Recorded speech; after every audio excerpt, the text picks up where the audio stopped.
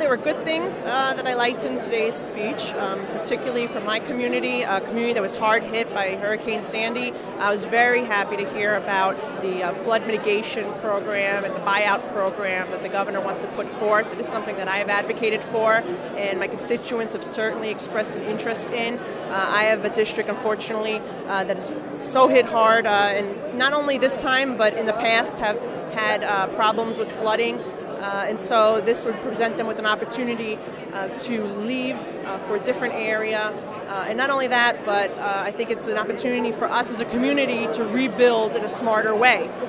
So I look forward to working with the governor and my colleagues to make sure that that becomes a reality so we can help my constituents.